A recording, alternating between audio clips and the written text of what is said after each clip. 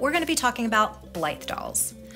Blythe is an 11-inch fashion doll with a changing eye mechanism.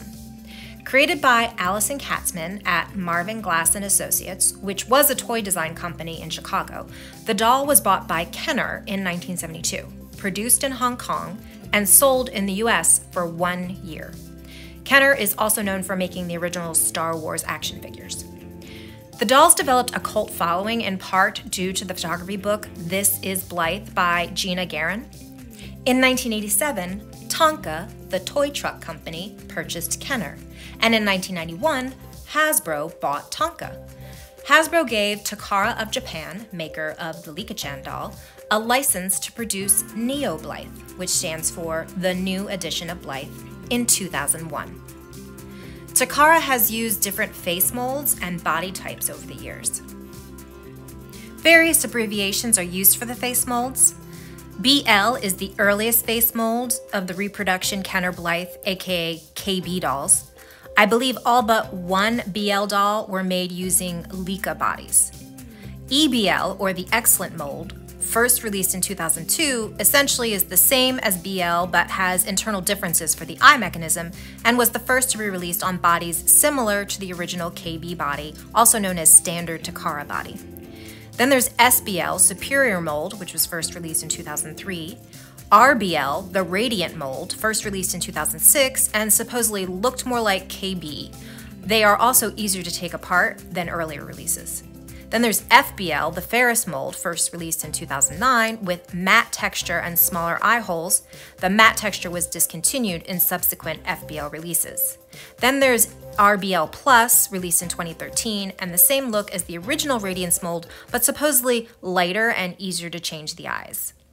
As I said, Takara originally used Leica bodies from the Liko-chan doll, which had rubbery, bendable limbs. Then they switched to the now standard body type that does not have bendable arms, but they do have a kind of bend and snap knee, so they have movement at the neck, shoulder, waist, hip, and knee. There are 3 different Takara doll sizes. First, we have the full size or original size, which is a 1/6 scale body that's 28 centimeters tall or about 11 inches.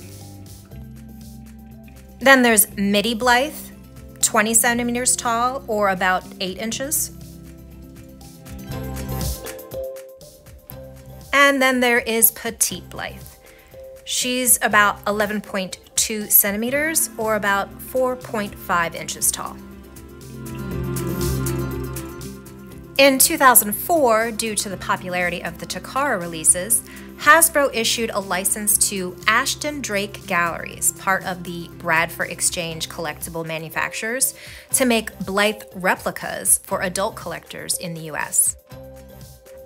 Blythes by Ashton Drake Galleries, also known as ADG, are basically reproductions or closely resemble the original KB or Kenner Blythe dolls.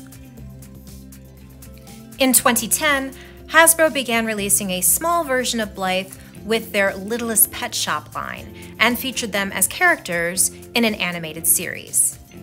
These little dolls are more comparable to the Takara Petite Blythes. Last year, Good Smile Company took over Blythe manufacturing from Takara. Good Smile stated they are using a new version of the Radiance mold called Radiance Evolution with no changes to the standard body type. I have heard, however, various people complain about the quality of the hair on these dolls. Supposedly, the clothing or stock is great, but the hair is not. Real Blythe dolls, made by Kenner, Takara, ADG, or Good Smile, come with stock, which can include elaborate outfits and accessories, and are packaged in boxes with clear plastic windows. While original KB dolls are very expensive, think $600 and up, expect over $1,000, the 2001 and onward releases are similar to Pull-Up in packaging and price range. This is the official Blythe retailer Junie Moon's website, and prices for Neo Blythe on this site currently seem to range from $135 to $200 US. However, there are a lot of fake Blythe dolls.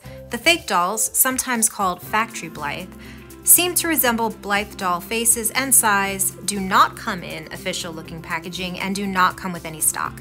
They seem to range in prices depending on the site. Part of what makes Blythe so popular among collectors is their customizability, and artists and collectors will buy fake Blythes to change out eyes and hair, repaint and or resculpt faces, and put on new bodies. So let's look at this fake Blythe that I bought off of Amazon for around $40. It was not listed as a Blythe doll. It was listed as a 1/6 scale BJD doll. As you can see, it's just a small box, no window, and when you open it, you can see the doll does come naked, no clothing, no accessories. Her face is painted, so let's get her out of the bag. Her face is matte, which I do prefer to the shine. She has that kind of yellow eyeshadow above her eye, which I have seen in other original Blythe dolls. Her hair is mint green, very long, very soft, with a bit of a curl. Very happy with the hair texture. Let's get the little plastic band off that's holding down her bangs. And I actually thought this was a wig, but it is rooted hair. It's pretty well rooted, as you can see. The hair is only rooted to the very top part of the head, so the head is 3 pieces with a seam down the side and across the top. You can also see that the back of it says Blythe Girl, not Blythe Girl, but Blythe Girl, because this is not a real Blythe. But you could remove the top of the head by unscrewing the screws in the back. You could replace the top to switch out the hair. You could also open it up to get to the eyes if you wanted to change out the eye chips in the eye mechanism or alter the eye mechanism. And just as I noticed in other Blythe dolls, she has eyelashes, but no eyebrows. You can see the eye mechanism changing the eyes by pulling the string in the back of her head. So we go from mint green eyes, front facing what looks like brown eyes, then side glancing kind of ambery orange eyes, and then front-facing blue eyes, and then back to the mint green, which are my favorite. Now we'll look at this fake Blythe's body, which looks like what I have seen some people refer to as a pure Nemo body. It has way more articulation than a real Blythe doll's body. So we have movement at various articulation points, but not full articulation. So she can move at the neck, she can move at the shoulder, out and over, and then upper arm movement, some elbow movement, and then some wrist rotation. She has some rotation at the waist, some hip movement, as well as some upper thigh rotation, and then some knee bending. She doesn't really have articulation at the ankle, which you can see by me pulling it right off. I was able to get the foot reattached without much difficulty, but it's very limited movement at the ankle for this doll. But it's important to note that it is a lot more movement than a real Blythe doll comes with on her stock body. So now we're going to look at some clothing items that I picked off of Amazon. We've got a little dress and a little pair of shoes. The dress came with this cute little bear bag. The shoes are still available on Amazon and were like $12.99, and the dress, I don't think it's available anymore, but it was $15.60. I believe the dress was listed as fitting 1/6 scale pull-up or Blythe dolls, if I remember correctly, and it's just a cute, kind of well-made little dress. It's a simple, kind of sheer white fabric, but it is finished at the seams and it has a Velcro closure. The bag is very cute, made out of a faux leather material. It doesn't really open, but it has a cute little bear face. The shoes were listed as fitting Blythe feet. Very cute, very detailed with faux leather bottoms and then fabric uppers. Real Blythe dolls come with doll stands. I bought these two. The pink stand was $9 and the red stand was $5. I wasn't sure which one would work better. The red one is more traditional of what comes with Takara dolls. So here she is all dressed and I put her on the doll stand. This doll stand works, but her head is super heavy compared to the rest of her body. And I do want to know, for anybody out there who has a real Blythe doll, is their head that heavy compared to the rest of them? It's much heavier than a pull-up doll. So she's struggling a bit staying on her stand because she's so top heavy. This stand didn't really work for her. She is so top heavy, you can't really use this articulated stand to hold her upright. The outfit fits her, the shoes fit her.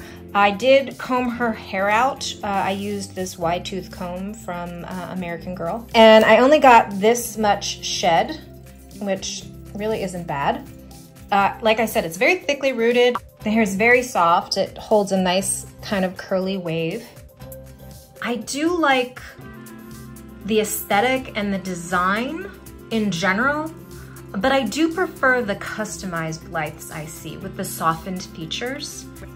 I might, because this doll was relatively reasonably priced compared to a real Blythe doll, I might actually try customizing her one day. But let me know your thoughts below. Do you have a Blythe doll? What do you think of this kind of fake Blythe? Do you even like this style of doll? Normally I collect pull-ups, but there is some overlap in the community between Blythe and pull-ups, so I just wanted to explore this doll line a little bit. Let me know your thoughts by commenting below.